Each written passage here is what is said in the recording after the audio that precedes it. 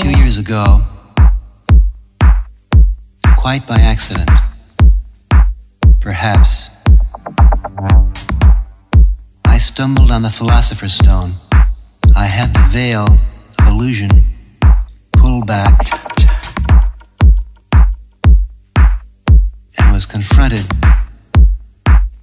by the many levels of energy, the many realms of consciousness which are available to man.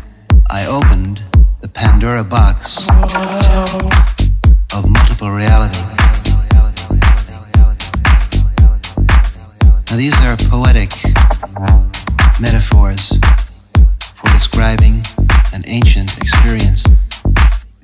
I could just as well use more modern and scientific metaphors to describe how I got into trouble. I could say that by using psychedelic drugs, I became tuned in.